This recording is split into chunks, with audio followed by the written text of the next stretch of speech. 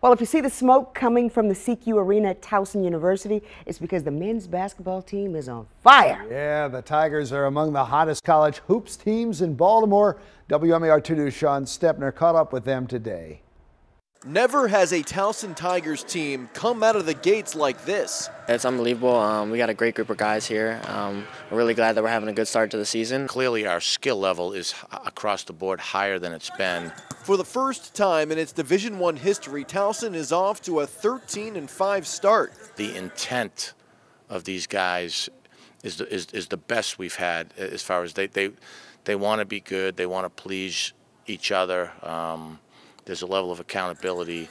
Cam Holden leads the team with 14.5 points per game. He's played the last month with a fractured jaw. My teammates give me the ball in the spot that I need it. You know, they believe in me more than anything. Pat Scary's team is riding a 4-game win streak. They are 4-1 in the Colonial Athletic Association. Those 4 wins, most in the conference. A big part of their success this season has been because of their long-distance accuracy. The Tigers are averaging 8.2 three-pointers per game.